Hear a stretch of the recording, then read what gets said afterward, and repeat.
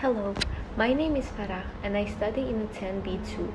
Today I'm going to present you an experiment that I did a couple of days before related to the mold, aloe vera and water. Have a nice watching. These are the things that we will need to accomplish our experiment. And this is the aloe vera juice that I found in nearest pharmacy. Now, as you can see, I am pouring water to the glass labeled water, and I do the same but with aloe vera juice. Now I need strawberries and I divide them into equal amount for each group. You can see that I took 8 overall, so that means 4 for each group is enough. And I started to rinse them in aloe vera juice first.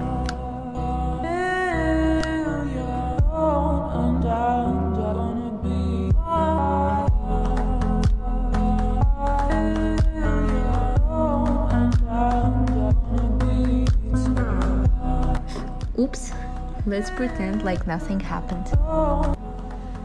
In this step, I do almost the same, but now the main difference is that I do it with a water group. I hope you like the music, by the way. This is what we got, and now we should wait for them to dry laying on a napkin. While we wait berries to dry, here is a short video of me washing the glasses.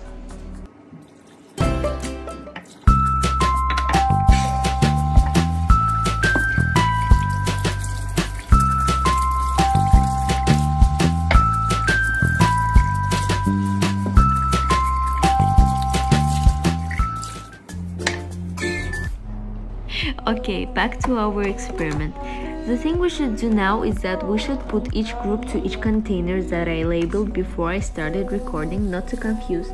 I didn't find any food wrapper in grocery shop under my house, that's why I used kinda the bag that we all know as penguin. I managed to close it somehow. I hope I did it in right way, and now I do the same that I did in previous video.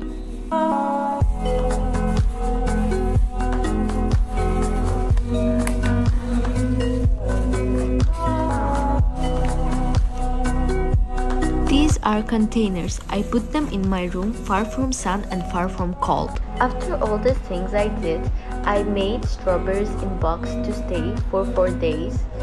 This kind of strawberries I came up with at the end of experiment in water label container and not in aloe.